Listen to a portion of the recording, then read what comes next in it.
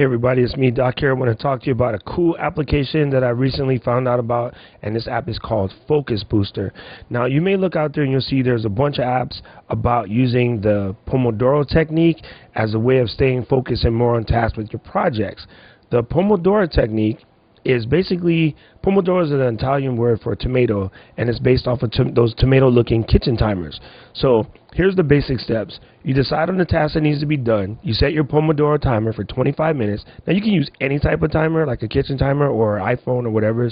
But you set your timer for 25 minutes. You work on that task until the timer rings. You sort of write down what your status is in your favorite project management tool or index cards or whatever, and you take a break for 5 minutes. You come back and you start this all over again. Well, you basically run this through 4 Pomodoro cycles, and then on the 4th one, you take a longer break of 15 or 20 minutes. What Focus Booster does is it allows you to download an application that works via Adobe Air, so it works on Mac or PC, and it's a free application that lets you track basically your Pomodoro timer, so you don't have to get your phone out or have something go wrong because you left your phone in the other room or anything weird like that. The other thing that's cool about it is there is a web version at focusboosterapp.com/live, and you can see I've been running this one for approximately 20 minutes.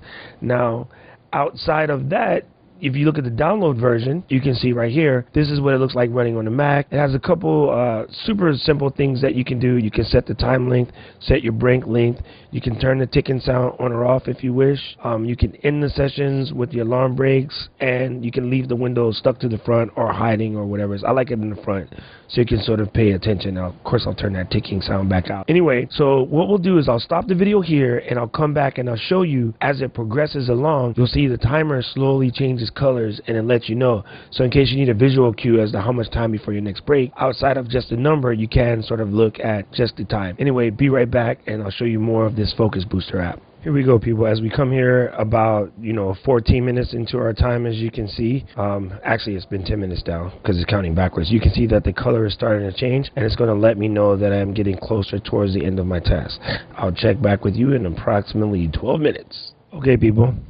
As you can see, the Focus Booster timer is counting down the last minute, and theoretically what should happen, again based off the Pomodoro technique, once as we get to the end of this minute, the alarm should go off, and it should tell me to basically take a 5-minute break. And again, I think this is a really cool app. I think it helps productivity. I'd love to know your questions, comments, or feedback, and sort of see what you think about it. Once again, you can find this at focusboosterapp.com. And it's just one of the many apps that are out there that help you do the Pomodoro technique. I hope you enjoyed it. Please like and subscribe. Aloha. Hey, time to take a break.